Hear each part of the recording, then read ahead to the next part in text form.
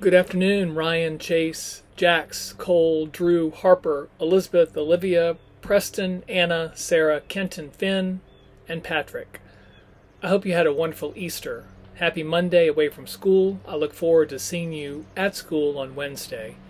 We're going to keep things simple this week. On Wednesday, we'll review Chapter 18 of Freak the Mighty and read Chapters 19 and 20, Into the Black Down Under and Freak the Mighty Strikes Again.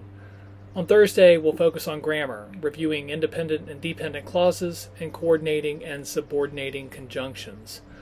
Friday's class will be set aside for making a dedicated push on our Connecting to Nature SLI projects.